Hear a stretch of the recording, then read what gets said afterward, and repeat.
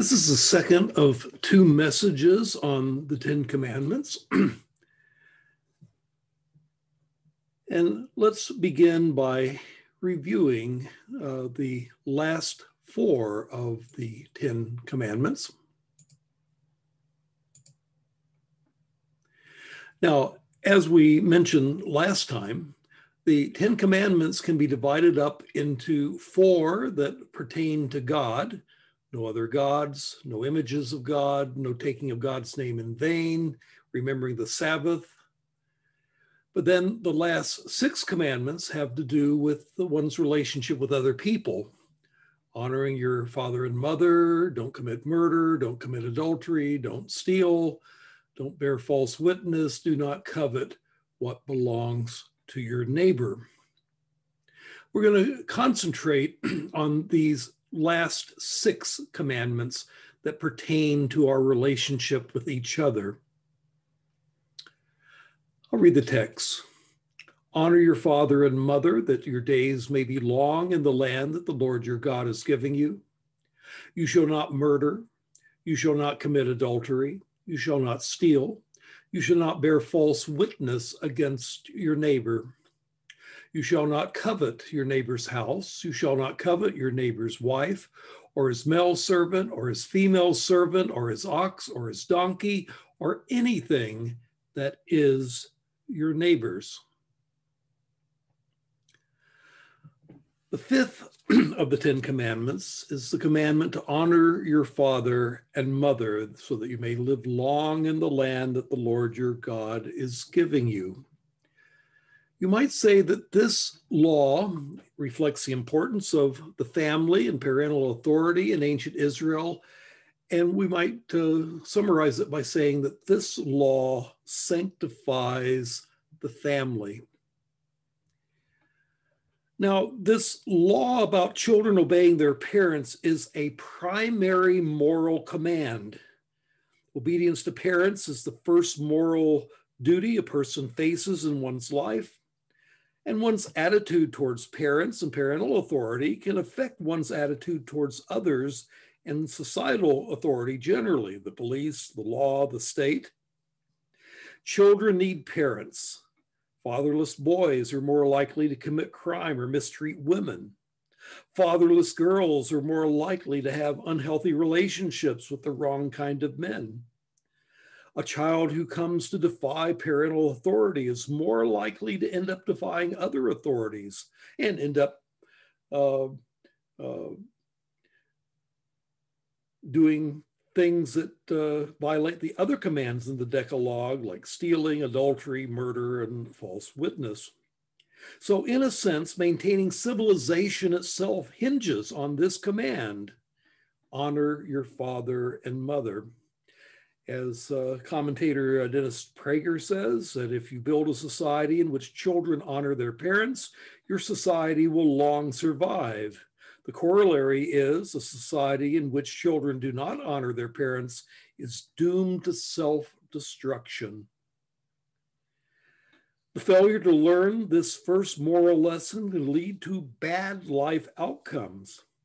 And perhaps this is why Paul calls this the first commandment with a promise, that it may go well with you and that you may enjoy a long life on earth. Learning this lesson early will make for a far better, healthier, and longer life.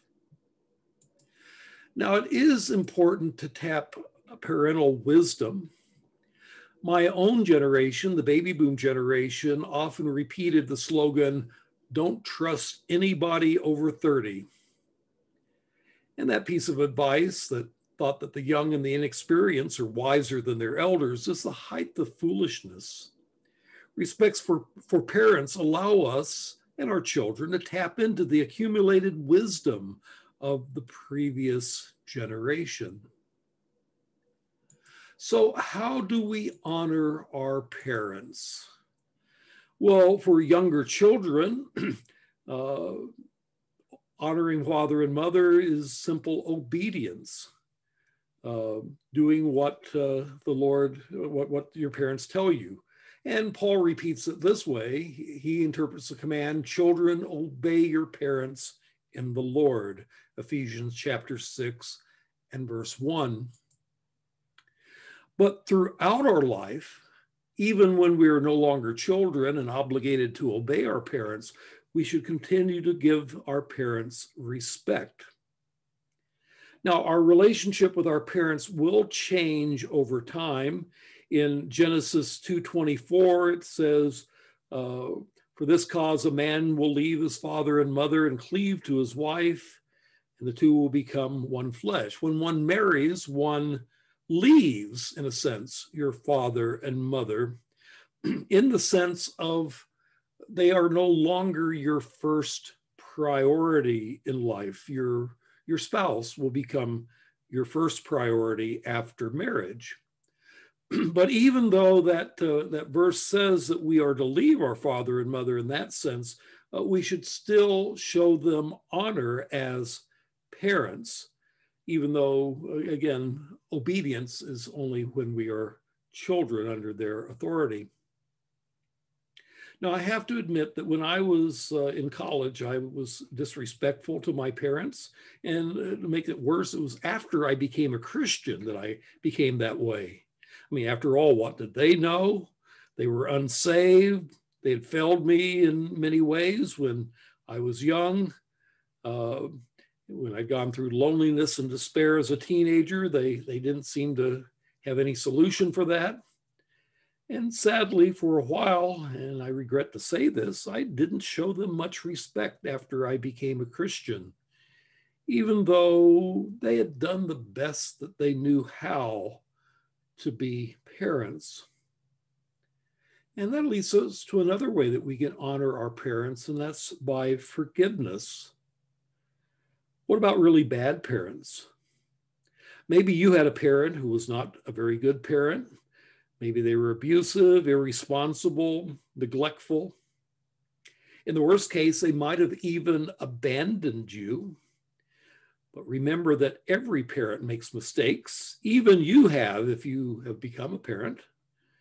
And most of us bear scars from our childhood from parental mistakes.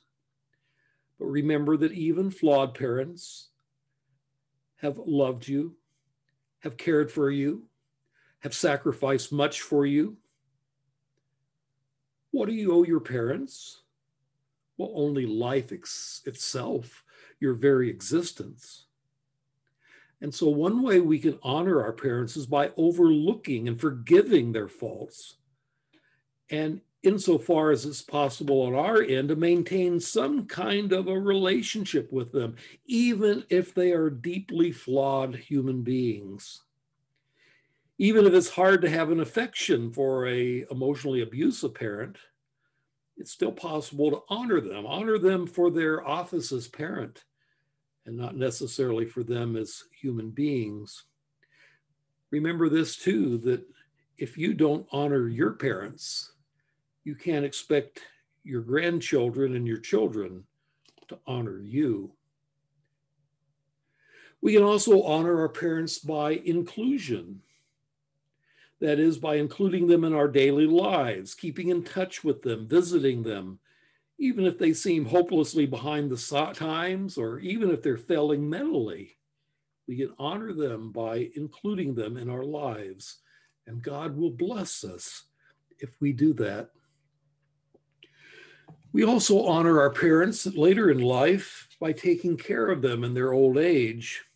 One of the duties of children, especially in Old Testament times, was to care for parents when they became too old to care for themselves.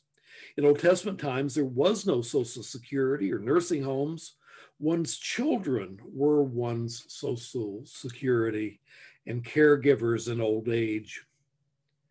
In fact, Jesus rebukes the Pharisees for their rules that made it impossible for sons to fulfill their obligation of caring for their parents as they grew old. As it says in Mark chapter 7, verses 10 through 13, for Moses said, honor your father and mother, and anyone who curses their father and mother is to be put to death. But you say that if anyone declares that what might have been used to help their father and mother is korban, that is devoted to God, Then you no longer let them do anything for their father and mother, and thus you nullify the word of God by your tradition that you have handed down, and you do many things like that. Out of the Pharisaic religious tradition, you could dedicate your money to God in a way that would not allow you to help your parents when they became too old to take care of themselves. But that was contradicting, Jesus says, the commandment to honor your father and mother. Modern American culture would do well to learn from ancient Israel in honoring parents. Let me move on to the next command.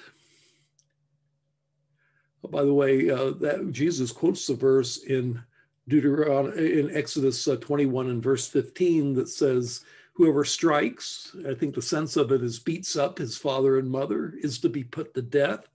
And likewise, whoever curses, which probably means repudiating his father and mother, is to be put to death.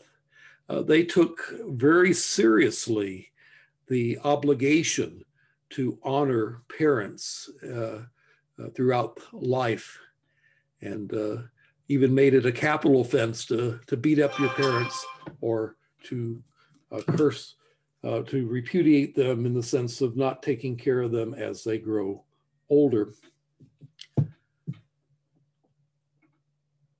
The sixth commandment, do not commit murder. This commandment sanctifies human life. Now, it's been misapplied, especially with the King James translation of it, you shall not kill. It's been misapplied to killing of other sorts that doesn't really relate. For example, the slaughtering of animals for food. Someone would say, well, thou shalt not kill, and therefore you can't do that. But that was specifically made permissible back in Genesis chapter 9 and verse 3, that it was okay to take animal life for food. It also does not exclude war. God in the Old Testament commands Israel to conduct war against the Canaanites. It also does not exclude capital punishment. In fact, as we've seen in Exodus 21, there are several capital offenses that are mentioned, including beating up and abandoning your parents. Now, we should note that there are different degrees of murder that the Bible contemplates. There is deliberate and premeditated murder. This is mentioned in Genesis 9 and verse 6. Whoever sheds the blood of man, by man his blood shall be shed, for God made man in his own image.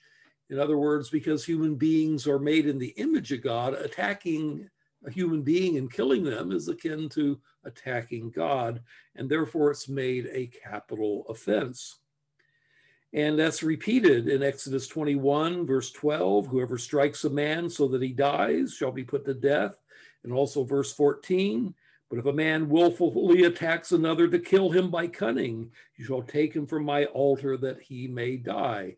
Deliberate and premeditated murder was punishable in the Old Testament law by death. On the other hand, unintentional or negligent manslaughter was not. In Numbers chapter 35, it says, but if he pushed him suddenly without enmity, or hurled anything on him without lying in wait, or used a stone that could cause death without seeing him, dropped it on him so that he died, though he was not his enemy and did not seek his harm, well, then the congregation shall judge between the manslayer and the avenger of blood in accordance with these rules. And the congregation shall rescue the manslayer from the hand of the avenger of blood. You see, if you unintentionally killed someone, you were to flee to the city of refuge and there would be a trial. And if they determined it was intentional murder, well, then you would be executed. But if they determined it was unintentional or accidental manslaughter, well, then you might be punished. In fact, you had to stay in the city of refuge until the death of the high priest, but that was not a capital offense. Not all taking of human life are equally heinous. The one is a capital offense, but unintentional negligent manslaughter is not.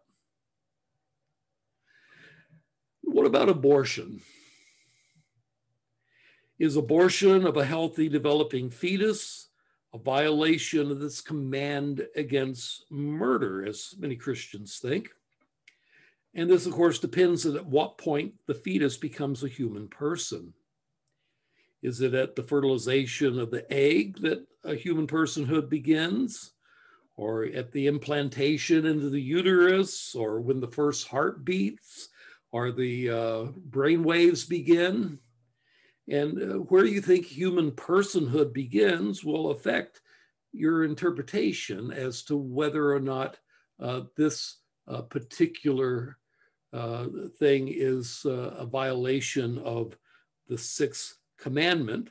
Speaking only for myself, it seems clear to me that when you get to the third trimester where the baby could live outside the mother, that taking a healthy life at that point without any medical reason to do so is purely murder and a violation of this command is a little less clear at the beginning of the process. Though, again, speaking only for myself, I would use the analogy, if you don't know when human personhood begins, you should give the benefit of the doubt to the fetus, for you don't want to blow up a building if there's any possibility that anybody is in there. Well, on this command against murder, Jesus gets to the heart of the matter by explaining that, well, if anybody is angry with his brother, then he is subject to judgment. And so you've heard it said, you shall not commit murder, but even anger is contrary to the spirit of this command. You might say that the underlying spirit and principle of this law is that behavior and attitudes that are destructive of life are implicitly condemned by this law against murder. Murderous thoughts, insulting words, they too can be a violation of the spirit of this law. Or to put it positively, our attitudes and actions should promote life, not death and destruction. Let me move on to the seventh commandment. You shall not commit adultery. This sanctifies the marriage covenant. Adultery is actively unbecoming of those in a covenant relationship with God. And in the Old Testament, it was potentially a capital offense, as is mentioned in Deuteronomy 22 and verse 22. There were exceptions to it. If there were no witnesses, then there would be an exception. If there was mercy on the part of the offended party, the husband, he could spare both his wife and her lover if he wanted to. Joseph was an example of that when he found out that Mary was pregnant, even though he wasn't the father. He purposed to divorce her quietly rather than put her to public shame. That was mercy on the part of Joseph and not carrying out the full extent of the law.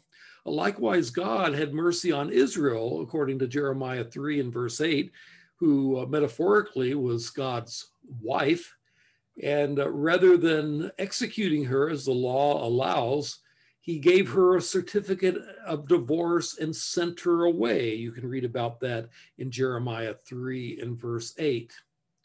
And Proverbs says that, well, another way you might escape was by paying a ransom, although it does warn the young men, don't commit adultery because the husband won't accept a ransom, in which case you could end up dead.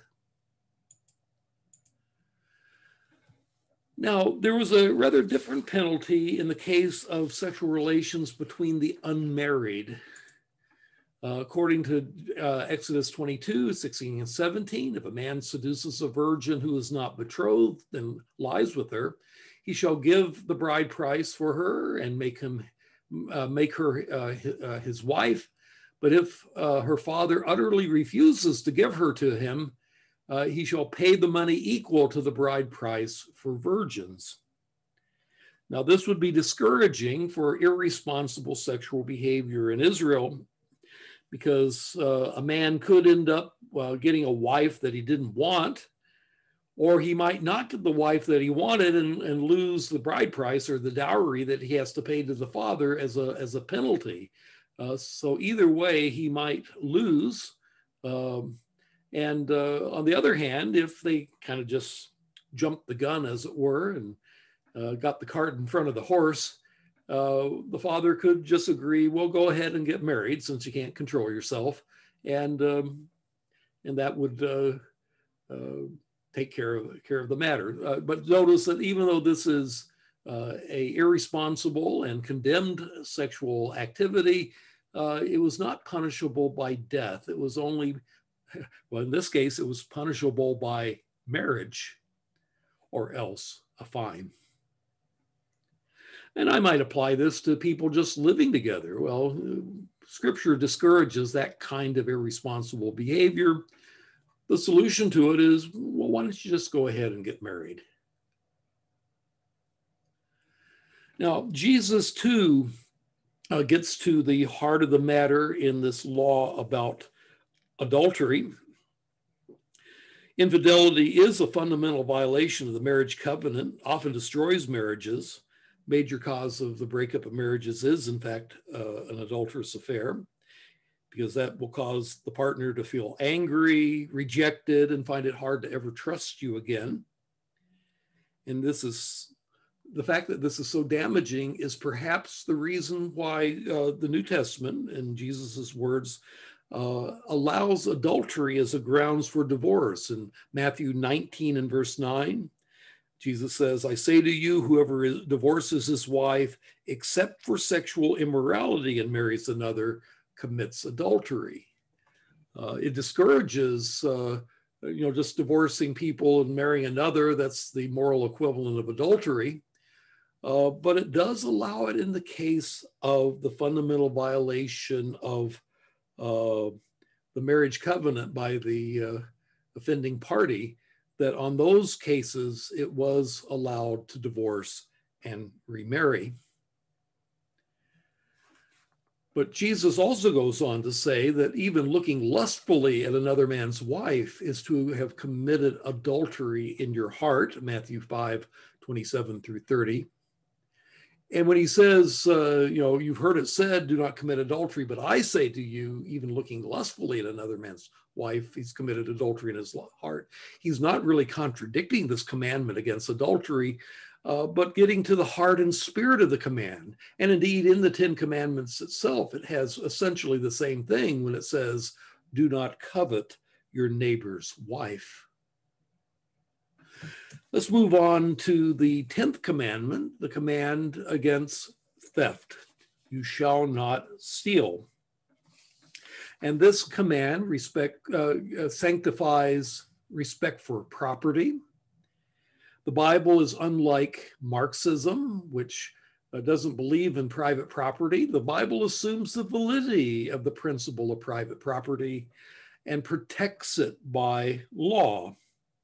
You might remember recently in the Antifa and Black Lives Matter riots that some people justified some of the vandalism that was done by saying, well, it's just property. But destroying people's property is a form of theft and would be condemned by the spirit of this law.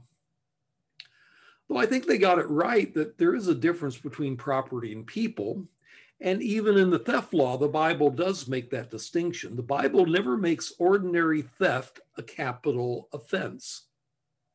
And this is unlike Mesopotamian law that if you stole something from somebody, as much as 30-fold restitution could be demanded. And if you couldn't pay, you could be executed. But the Bible never makes ordinary theft a capital offense. If you do steal, the rules are if you steal objects, you had to pay back twofold restitution, that is double the value of what you stole. If you steal an animal, you had to pay fourfold for the sheep and fivefold for the ox. And The worst thing that could happen to you if you couldn't pay, you might end up being sold into servitude for 6 years.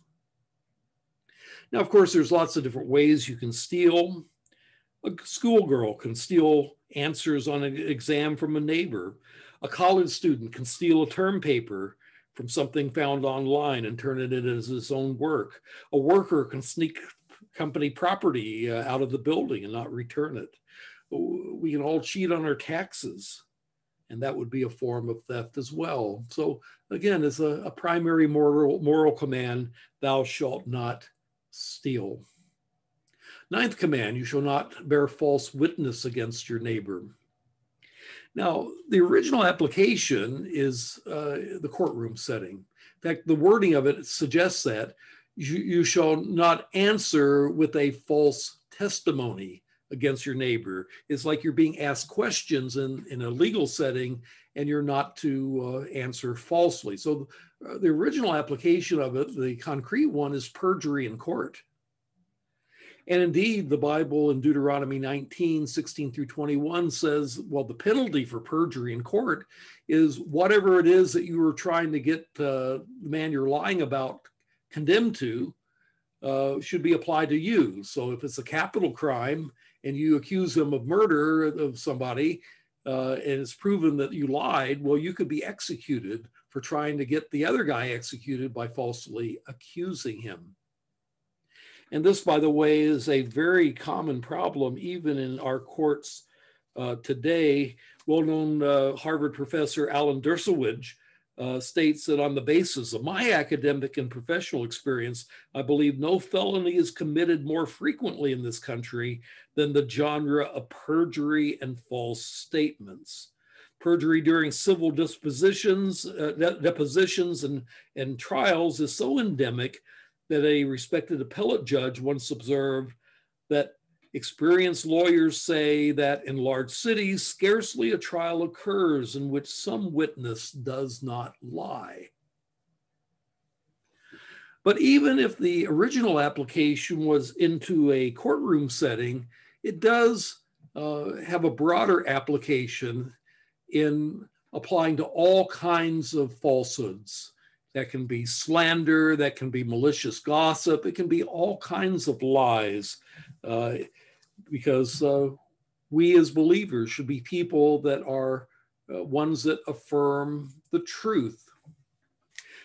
And that would be going along with the character of God. God is true, he doesn't lie, as various verses in Old and New Testament says. He wants the righteous to put aside all falsehood and speak truth from the heart. We should live according to what the New Testament calls the gospel of truth. This command against bearing false witness, in effect, sanctifies the truth. And then we come to the 10th commandment. You shall not covet your neighbor's house. You shall not covet your neighbor's wife or his manservant or maidservant, his ox, his donkey, or anything that belongs to your neighbor. Coveting is desiring what does not belong to you or that which you have no right to. And so envy and greed are examples of coveting in this sense. So's infatuation towards another spouse, as we've already mentioned. And this sin is a very destructive sin. This attitude of desiring what doesn't belong to you or desiring that which you have no right can be very, very harmful. You know, we're coming up to Thanksgiving and we're supposed to count our blessings and be thankful. It's going to be hard during this time of COVID. But envy keeps us from appreciating what we do have by concentrating on what we don't have.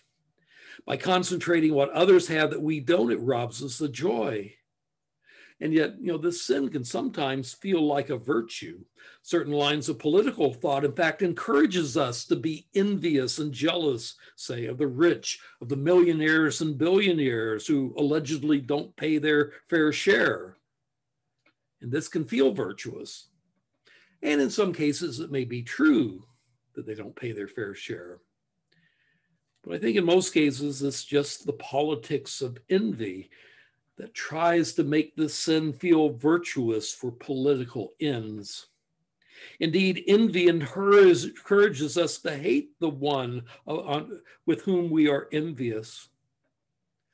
Paul tells us that love does not envy. 1 Corinthians chapter 13 and verse 4. Envy, coveting, is incompatible with love. This command that tells us to not covet is not a law in the ordinary sense. There's no civil penalty for coveting. It's an internal feeling, and the law really can't judge internal feelings and punish you for that. In that sense, it's a spiritual command rather than something that can be enforced. And but Jesus does tell us that this command can be enforced, that if we covet what doesn't belong to us, it's enforced by God. The law is a spiritual thing and not just an external norm. And as Jesus says about coveting your neighbor's wife, even the thought life comes under the judgment of God. You might say this law against coveting sanctifies the heart. Now, how can you avoid evil thoughts like this? Well, Luther put it this way. He used the analogy, well, you can't keep birds from flying around your head, but you certainly can keep them from building a nest there. And so it is with coveting. Well, you can't keep the thought maybe from coming into your head, but you don't have to let it make a home there. Shoo it off. Thou shalt not covet. Well, let's come to the end and look at the significance of these things.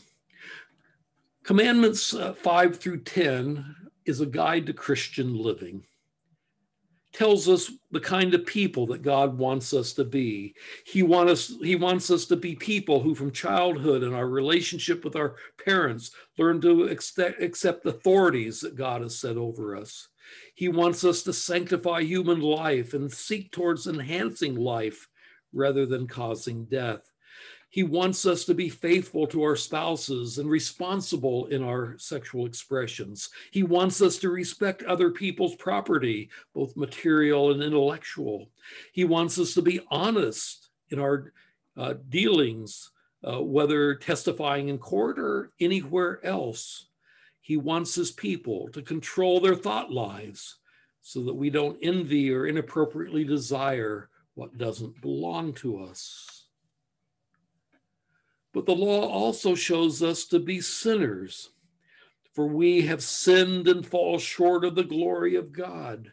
As we go through these commandments one by one, we find that we fall short, if not of the letter of the law, at least of the ideal as Jesus expands upon them.